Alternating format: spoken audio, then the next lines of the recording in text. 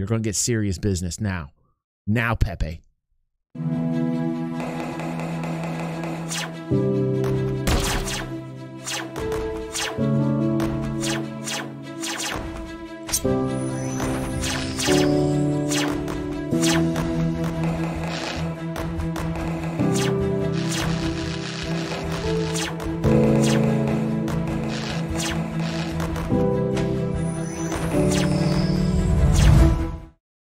Oh, it's the Inside Star Citizen review, and we are back, and I am happy to be back. 1 whole month not being with those regular, the regulars, I call you, the regulars that come in here every Thursday to watch Inside Star Citizen and be on the review show. Here we have the first level Energy. The family is here. They're pepped up. They're ready to go. They've been waiting for a month. And what do we have today, Pepe, for the time amount on this? 14 minutes and 47 seconds. Look at that. We actually have a decent time frame. You know, 11 to, what we say, 11 to 15 minutes. That's a sweet spot. We like it. Sometimes if it's too short, we don't like it. Sometimes if it's too long, we don't like it. So it's hitting our sweet spot. That's a nice way to come back to the show. Let's see. Inside Star Citizen, duty of dereliction. It looks like derelicts is what we're going to be talking about here. Hopefully we get into a couple bits of what's coming up in 3.16. We will talk about that after the show. And it is so good to be back here with you. Thank you so much, 10 Hour. Thank you, Wook Street. Look at you guys. We got alerts popping off right now. We're back. Thank you so much, Wook Street. There we go. There's 10 Hour. Wook Street and 10 Hour bringing the happiness, bringing the positivity. It's feeling good. It's feeling good to be back. Next time it's gonna be glass. It's feeling good. Many different multiverses of DG hitting your eyeballs right now. This is nice. This is the way we start the show. This is the way we bring in the new year with excitement. The way that we do here in this community. Thank you so much. Let's watch here and let's see. Okay, do we think Jared has changed his appearance? What is Jared's appearance right now? That's what, there are so many versions of Jared in 2021 we could not keep up. Will he change again for the new year? That is a major question for us.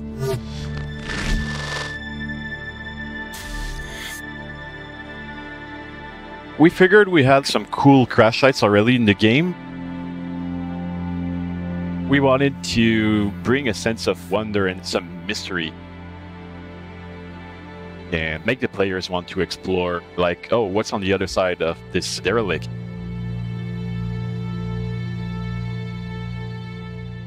In 3.16, we're adding a whole new series of Caterpillar crash sites with exciting new puzzles and awesome environments to explore. The dangers that the players are going to encounter in the new Caterpillar crash sites are the laser trip mines. There's a sense of some people have already been there and have rigged the crash sites. Oh. Players will have to get really clever to find new ways to approach the Caterpillars or find ways to deactivate them. Along with increased danger comes increased rewards. So we really wanted to make use of the new loot system and give a reason to the players to explore these locations. Now that we produced those Caterpillar derelicts for 316, that was just the tip of the iceberg. Good. And I'm going to say what I said a long time ago in a land far, far away, or in a galaxy far, far away. In 2016, what I want with derelicts is that these happen naturally, that when you have these atmospheric fights with larger ships, some of the larger ships, if there are pieces and parts that break off, land, and you basically, the crash landing, your ship becomes a derelict naturally, that these are occurring naturally. That's what I want that to happen. That's where I hope they're saying the long-term vision is. You know, as far as what happens to these derelicts afterwards, where people are coming into them, we'll be able to get trip mines, we'll be able to set our own traps, and these things, based upon persistence, will stay there. That is what I'm hoping for the long-term vision. Let us see if that's what we're going to get. That's what I was asking in 2016. Let us see how they do this.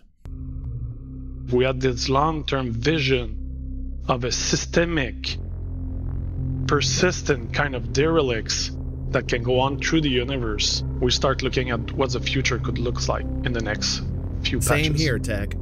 And yes, I believe they will be we wanted to outposts, introduce the spaceship derelicts into different biomes across the universe. Okay, they're going to pepper these in right now because of where we're at. You know, I get this, and that's great. And they should keep some of these in the future, but I do want these to occur naturally with players as well. We'll start with the Reclaimer and place it in a Nordic feel. And we explore a corroded version of it, where you start to see the inner structure, but with some plating on top. The spaceship is there for like 20 years and more, and just getting rusty. Wow. We have a moon crash site. There's no atmosphere, and it's pretty dry, and it's not like terrestrial, and that was pretty awesome to work on. Pretty cool art. This spaceship was crashed into a forest. Yeah. We need some more eye candy when we're exploring, right, those Cash? trees just really close to the spaceship, and also having overgrown vegetation on it. This is great and this is bad. And I'm going to tell you the greatness of this is that right now we need the eye candy. We need it right now. If people are unaccustomed to watching the Inside Star Citizen review here, I do this a lot. If this pisses you off that I stop the show and I express the thoughts going on in my large bald head, this is not the show for you. There's the door. We love to discuss and we love to talk here, so we will pause and talk as much as we want here because some people actually like that. Most people with patience and with some type of modicum of intelligence like this. So we talk about this here on the show. I like that this is happening right now. The artists are taking their time. They're peppering it in. They're putting it in because we need that. When we're exploring, we don't have anything right now. We don't have fauna. There's no animals. There's, pretty much missions and little outposts everywhere we go. But after a while, the scenery, the sunsets, yes, all that's great. But for the hardcore, long-term veteran people, we need a little bit more. So this is nice because it's taken into account that we need a little bit more. So that's great. Great, great, great. How it's bad is it starts to make me think that I wish this all occurred naturally. And we are not going to get that till a long time from now. Like Cash usually says that I see on stream lately. He's coming in and he's saying, listen, I'm not expecting it right now. It's going to happen in the future. It's exactly how I feel, the way Cash talks about certain issues we get into. It's nothing that's going to happen right now, but I do want this to happen naturally in the future. I want crashes to land. I want the dynamic weather to weather the things that crash there. The persistence should be just that. When we talk about persistence, we talk about crashes as well. We talk about our ships crashing, and if there's any salvageable parts or anything that's on the ground, that stays there forever until it gets picked off by salvagers and cleaned and sold and the whole thing. And in terms of the weathering and in terms of time, this is what I would like to all happen naturally. That's a big ask, right? That's a big ask, but that's what we all want. When we're asking ourselves, what is the future that we want? What is this imagination? The whole thing that brought us to the game here, our imaginations, the whole ball of wax is we want this to happen naturally. It's great that they're peppering it in now. It's great that the artists are peppering this in now, but like really deep down, most of us just want this to occur naturally. We wanted to feel that spaceship is there for many years and the nature is just taking over. And the next is a communication crash. This spaceship is crashed on the top of a mountain. Those guys, they're just establishing a communication base where they are at the highest point and they can emit a transmission from there. I had the idea to make this spaceship like crashed and it's a swampy biome. So the guys just building those towers to get above and to not be dependent of the tide. It's adding like a lot of verticality in this and it's pretty cool. Wow. We all grew up with the same kind of images.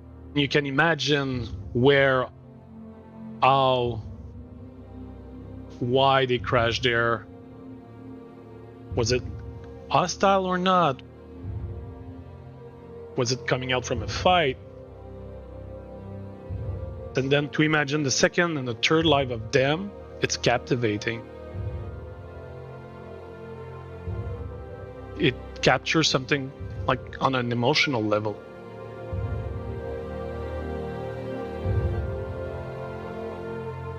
As we are always looking on Reddit and reading all your feedback, we can't wait to see what you guys will think about those as we produce them. Hopefully you'll like it as much as we like producing them.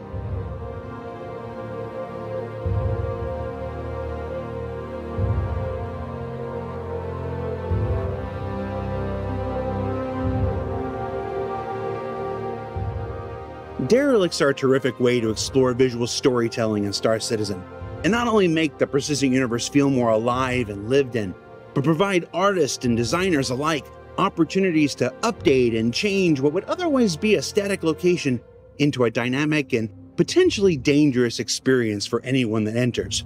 But we're not done, because what would Inside Star Citizen be without a sprint report? Lopsided, like the overtime rules in professional football. Let's get to it. Let's start things off with some of the continuing work for hospitals and the recent work in progress of Maria Pure of Heart, soon to be found on Hurston in the upcoming Alpha 317. While functionality will be similar to hospitals currently in the burst, you can see here the Hurston family-specific touches that will help you immediately know where you are when you wake up. Now, this hospital already feels like an extension of the CBD players are familiar with. Work is also underway on Mercy Hospital for the once and future Levski, with gray box progress on the lobby, including nurse station, elevators, insurance and pharmacy booths, and more. Let's switch gears now over to mining gadgets, which the EU-PU team has now successfully completed the full loop for and is just tweaking and bug fixing ahead of its release in the upcoming Alpha 317. It starts simply with buying a mining gadget at any shop that carries it and bringing it back to your ship to place in its local inventory, in this case, our Prospector. Now take off, find yourself a mining deposit, and scan it like normal. Here, we found a node with an instability of 0.91, which doesn't usually make for a great mining experience. Also, keep an eye on that 0.18 resistance. We'll come back to that later. Next, we're going to pull our mining gadget out of the ship's local inventory and equip it into our personal, because it's time to go out and land on the rock like we're Bruce Willis in Armageddon. Or Ben Affleck. Or in my case, the crazy Russian. Once we get there, we're going to place our device, in this case an Ocunis model specifically designed to reduce instability, and then adjust our waveform accuracy to at least 90% before we activate and leave. Oh, nice. Oh, yeah. Then, when we return to the ship and recheck our scanning results, we can see our instability has now been cut down to 0.54, while our resistance has bumped up to a 0.28. Yeah, everything's got a price. It's at this point that you can mine, break apart, and collect like usual, and in many cases, even recollect your mining gadget to be used again in the future. It's a fun new wrinkle that's ready to go for Alpha 317 at the end of this quarter. Meanwhile, the vehicle experience team has been experimenting in the world. That's interesting. Maybe can we do this with testing the virus? I didn't think that's how that was going to operate. I thought that was going to be for like mining, kind of like hand mining larger asteroids, or as an explosive device of sorts to kind of break things up so that you could mine them, hand mine them. That's interesting. So like it changes your specs with your mining laser on the ship. That's interesting. I didn't think it was going to operate that way. Reliability and operability of cluster missiles that you can see here.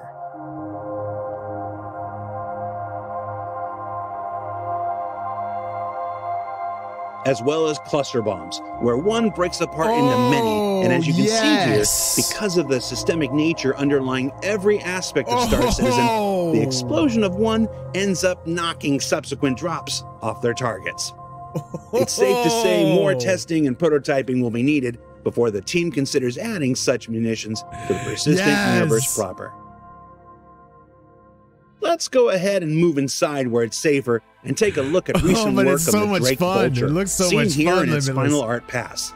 As a single-player salvage vehicle from Drake Interplanetary, the interior is expectedly sparse and utilitarian, with the bridge seen here, the habitation area,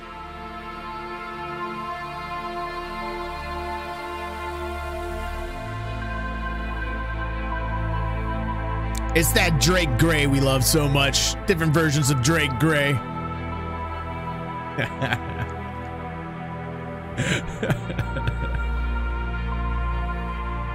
Alpha Drake interior. Yeah. and the processing area. Oh, neat, neat. Shades of Drake, right? Right. I almost forgot. Sorry, everyone. Here's the bathroom too. Ooh, is that soundproofing? Yeah. Veg. Shame on you, Tech. We've also got this look at continuing gray box progress in the RSI Scorpius, where one's the Scorpius. Yeah. This is the one that looks like the X-wing in a weird way from the slice of it. The interior of the Vulture did look much bigger than I expected it to be, didn't it? I like that. Did you guys like that? I definitely liked that the interior did look much bigger than I initially thought that it was, for real. sprint was for completing the main body and carving out space for all the components, weapons, lockers, and more, because there's a lot to pack into a ship of this size. And then another sprint where it's a bit further along the gray box phase. Oh, okay. I mean, aesthetically, the Scorpius looks pretty fucking sexy aesthetically. You know, a utilitarian kind of hit with it. I'm not quite sure it's going to perform the way I'd want it to, but the aesthetics of it's pretty damn sexy.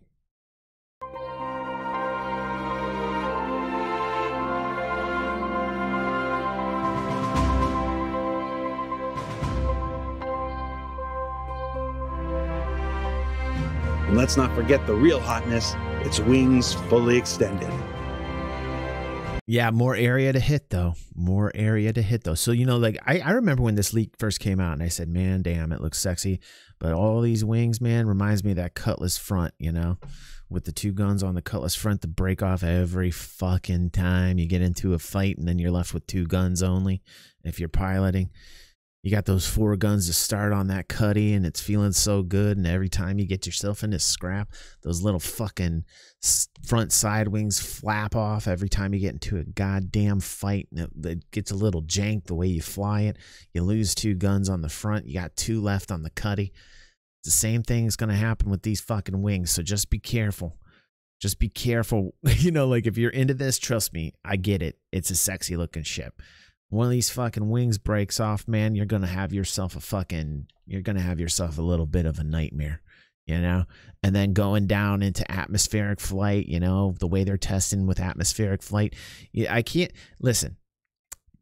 say anything bad about people wanting this ship because the aesthetics of it, the looks of it's goddamn sexy. Now, you know, as far as what it's going to be able to do, not quite sure, but that's a lot more area. That's a lot more surface area here with those extra wings, you know? So, but damn, it does look sexy. Nice. Yeah, that turret in the back, right? Doesn't it move? Work also continues on the hull I think that turret in the back focuses moves, on Cash. finalizing more intricate details of the extending and retracting cargo grid in the middle and the engine assembly at the rear.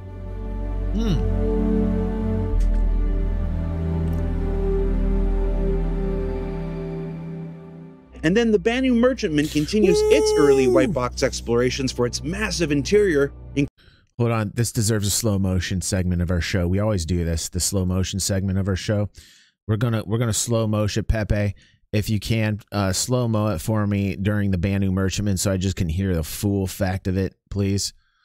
Yeah, slow mo. And then the Banu Merchantman continues its early white box explorations for its massive interior, including the engineering section, which should have lots of nice movement to it when it's all said and done. As well. Okay, that's been the slow-mo section of our Inside Star Citizen review. We're bringing it back. We have to do it every show. Slow-mo section is now over. As well as a small brig that's currently located towards the front of the ship that will continue to evolve with more of its trademark Banu curves as white box phase continues. And before we leave ships this week, as some folks may have guessed from a recent newsletter sneak peek, the Drake Corsair has begun its journey through the ship pipeline with this look at early white box progress for its exterior, and we're going to continue to follow along with this progress as this most recent creation by the legendary Jim Martin goes from concept to reality throughout this year. About time. Spacescaping. Now, it's been a while since we checked in on the universe. Did Jared say space gaping? Or space scaping? I mean, because there's a big difference between space gaping and space scaping. I would imagine scaping. Yeah, okay, scaping. Okay, all right, because let me tell you what about space gaping. That's can get kind of messy. Just like it. This is gas cloud tech, and the environment teams exactly gas, lots of gas. Recently completed a sprint exploring some Lagrange point looks for the various planets of the upcoming Pyro system. Each star system, planetary area, and planet itself is designed with a specific color palette in mind at the earliest parts of the process. Wow! And some look of at the colors on that gape. May and will change as the lighting passes begin. Additionally, the wrecks you see here are all currently placeholder, as the call has gone out to... This is why I have been officially labeled an adult channel on YouTube. I understand it, and I don't disagree with it. Create more dynamic, and in some cases, more recognizable debris for the players to explore. Yeah, we're on the road to Pyro this year, and you can expect to see lots more as 2022 progresses. Yeah, we better. And before we let you go, the teams are following up on the concepts you saw at CitizenCon for Outlaw space stations, and moving through white box phase, designing the variety of them you will encounter scattered throughout the Pyro system, including some areas that share some assets with the colonialism outposts found planetside, and trailing wires throughout while keeping the possibility of AI traversal in mind. You know, some poor engineer is going to get caught up in here the wrong way, and that's how you get Vera at the end of Superman. That was a joke for about 16 of you. Here's another one. This kind of looks like Hassan's office a bit. That was just a joke for Ian Leland. Finally, here's some video follow-up of the continuing white box progress of an exterior combined with the spacescaping you saw before. Oh God, more space gaping. More space gaping. What are we going to do? He's saying space gaping. I'm just letting you guys know. It's a thing. It's a thing. It's a thing now. It's legitimately a thing now. We heard it here. Yeah. I'm telling you guys, you don't, this is why people come to the Inside Star Citizen review. You understand? We have to discuss these things. When you watch this alone, right? And you're sitting there alone and you think to yourself, like, did Jared fucking say space gaping? Is that what he said? But you're there alone and you don't really have any friends to talk it over with. This is what this show is about. Space gaping. It's a thing. It's a thing now. These pictures look fucking fantastic of Pyro. I just can't wait. So what did we learn this week? Well, we learned that the new derelicts in 3.16.1 are just the next step in a massive new journey towards a more vibrant and dynamic set of historical collisions for players to discover and explore in the future. That the vehicle experience team are going to give the VFX team some high blood pressure as they continue to explore the possibilities cluster weapons bring to the persistent universe. That the Drake Corsair is coming. Okay. And that Pyro is all about spacescaping, and that is the end of the show here. So that's what he was going to say. Pyro is all about spacescaping. Thank you for joining me here on the show. There is going to be, actually, let's just watch. Continues to let our artists explore the far reaches of color and general disorderliness. Now, don't forget that Xenothreat is returning once again to the stand system. Be sure you check out the website and social media for all the details. For insight. Yeah, and they actually listed Delamar down as one of the systems on the Stanton map, which is fucking hilarious. And then as a retraction, they basically said, whoops, there was too much fucking beer to be had. They were like, you know, like, it looks like our devs drank too much. What's Stoltz? What the fuck is the beer? I can't remember the name of the fucking beer. I pass the sign all the goddamn time. Smoltz. Too much Smoltz was had, you know. So that was really funny that they actually included Smoltz. There was too much Smoltz being drank. So yeah, they included Delamar in the newest fucking version, which we are going to get. And listen, guys, Pyro, I don't know how to feel about this.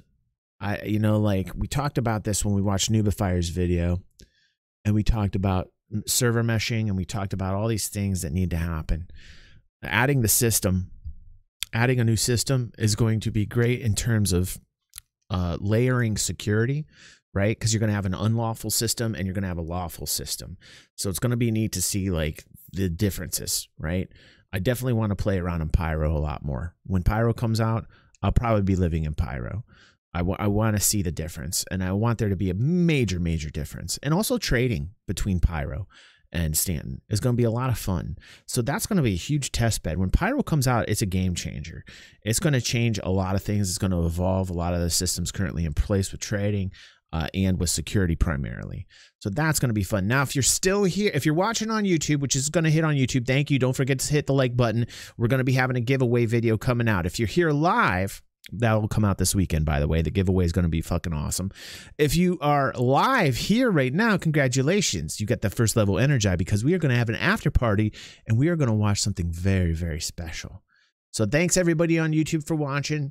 Hit that like button. And if you're here live, stick around because we're going to have a lot of fun. I will see you on the next vid or stream for you here. I'm right here. Don't worry. We're going to be right back here.